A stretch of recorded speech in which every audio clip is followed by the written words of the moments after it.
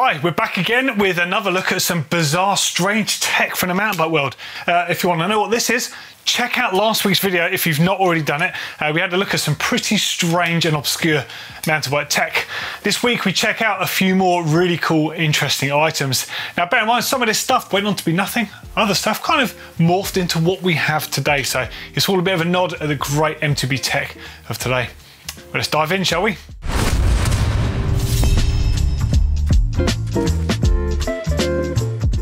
I want to talk about brake torsion arms because these were some actually pretty tech as far as tech goes. How many times can I say tech in a sentence? Yeah, so you have brake torsion arms to basically control how your rear brake feels. Now picture going back to when downhill biking, the wheel travel size was starting to really jump up. Now as an effect of that, you'd get some different handling traits starting to show on bikes. Now downhill bikes were famous for pedaling badly because they didn't have much in the way of anti-squat. You wanted the bike to feel as supple as possible the whole time to track the ground. Pedaling was less of an issue than overall control. So you've got some manufacturers bringing in inertia valves into shocks like Fifth Element. So this was cool because it gave you a pedaling platform so you could have a bike feel grippy and you could pedal things. So that was taken care of. But on the braking side of things, you'd also have effects of what happened when you're braking depending on what sort of suspension design you have on the bike. Now typically you've got one of two things would happen. You get brake squat or brake jack. Now brake jack you really do not want on a downhill bike because what happens is as you hit that rear brake it extends the suspension, so you're effectively locking the suspension out and you're transferring body weight and position to the front wheel, so you're loading up the front wheel more and you're extending the rear end. Your back end will be skipping around all over the place, so that's not a good thing. Don't really want that. The opposite is brake squat, where as you hit the rear brake it actually digs in and the bike will squat down, sort of slightly maintaining geometry. You know, it could be used for that if you're forks diving, but under braking you can have rear squat, so that's a good thing. You can actually pull the back end into the terrain. But due to the amount of different sort of suspension configurations and where people were mounting their brakes, there was just so many different feelings on the rear suspension. Now, a lot of companies like GT with the Lobo had an almost floating brake mount at the rear to try and just isolate their brake from the suspension feel. And there's a few other systems out there like the Schwinn that you can see here. I think this one's a straight 8. They also had a kind of floating system there, basically just so the brake would have no effect on the rear suspension. Now Kona were one of the companies famous for bringing in a brake torsion arm. They're called there's a dope arm system. Santa Cruz, as you can see on screen, had it on the original V10 for the same reason.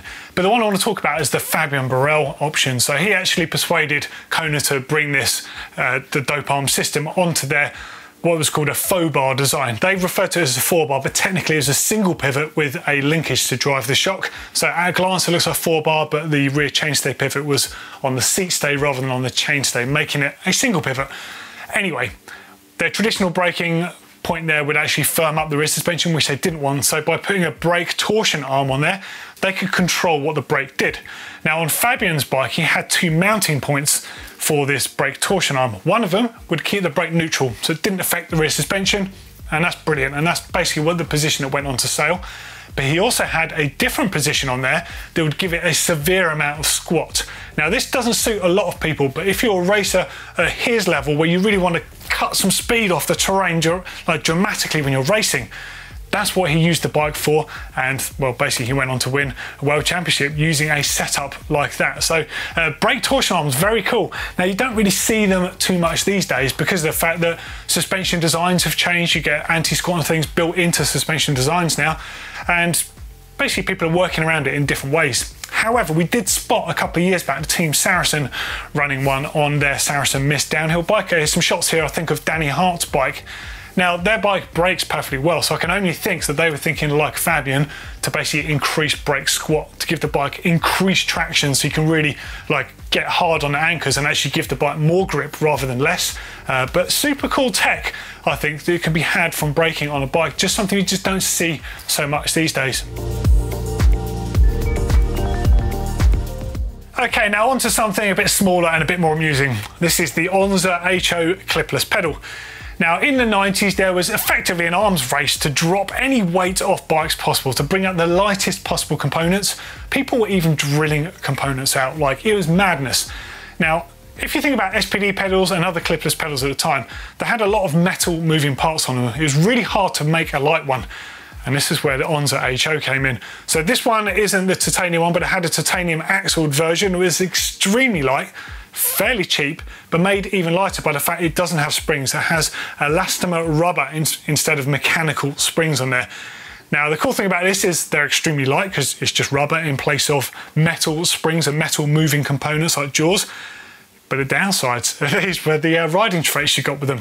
Now, they come with different durometer of rubber, ranging from soft to extra firm.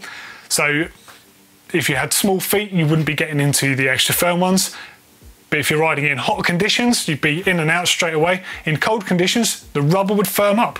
So not only would it be hard to get in, but it'd be extremely hard to get out. And I remember people actually, back in the day, not being able to get out at all at races, like constantly. This was actually a bit of a laughing joke, but somehow, because of the fact they were extremely light, people would forgive them for that. And quite often you'd see people stripping their pedals down, and because they were so simplistic, just basically taking the paint off them and having them like a raw finish. I still think they're a really lovely piece of kit, and these ones are still feeling really nice. Amazing set of pedals there, really cool to see. But kind of laughable if you think that the major factor that made them work actually held them up as well. But yeah, definitely a strange bit of tech, that one. Okay, so next up is actually my favourite piece of mountain bike tech of all time, and it's a retro piece of tech, the Tioga Disc Drive. Now, these came out in around 1992. And they shocked everyone because they looked so different and they sounded insane. Now, I can't give you any footage of how they sound because I don't have any, but they made a crazy rumbling noise. So make no mistake, this is not a disc cover. They're not spokes under here. This is the structural part of the wheel. Now, there were two models of these. There was the traditional version, which is known as a disc drive comp, slightly blue, like you can see on screen here, and it had a metal lattice design with the Kevlar cording, which basically goes around the wheel to tension it all. So that's known as the geodesic webbing. Now, this is the Pro version that came a bit later that lost out on some of that metal lattice to save weight. It meant it wasn't quite as strong, but it lost a load of weight, so won a lot of fans at the same time. Now, they were insanely expensive. We're talking about 400 quid in the early 90s with no rim, no hub. Okay, that was just the kit. So if you think comparatively, spokes were about 16 quid to build up a comparative wheel, basically, instead of having a disc drive setup. Now, what were the advantages for having one of these? Well, you could argue there's a slight aero advantage, but I wouldn't imagine that much on a mountain bike. The big advantage, other than sounding immensely cool and making you look like a hero on a bike, which anyone that remembers these will only remember that, is the fact they gave your bike an element of suspension.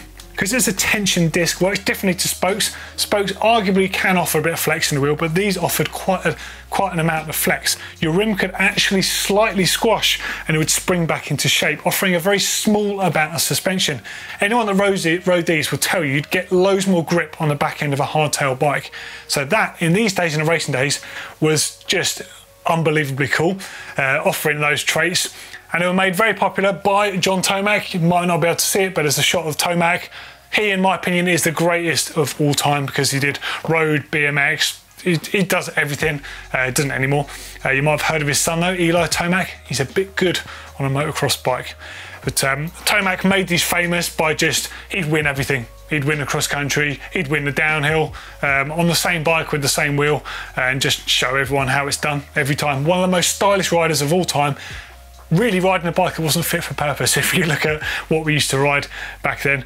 But these things are so insanely cool, and they've actually got a cult following. There's several Instagram pages dedicated to these because they're so good, and they're incredibly rare. I've seen some of these going for a couple of grand, you know, on new old stock versions boxed with the bag in the box. That's like a serious piece of geek kit. Now, I've got to say a massive thank you to GT Retro Tech Shop for lending us this wheel. They are incredibly hard to get hold of now, and those guys were very nice to send us this wheel.